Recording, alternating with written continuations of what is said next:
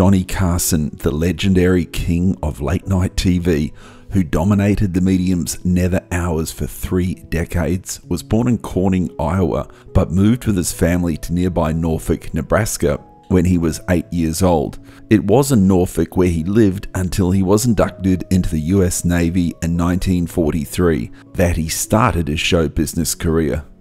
At age 14, Carson began appearing as the magician for Great Carsoni at local venues.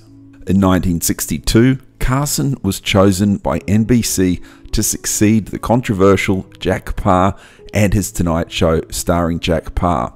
Paar had decided to quit the show and begin a once-a-week show for NBC in primetime on Friday nights. Carson would never be controversial like Paar,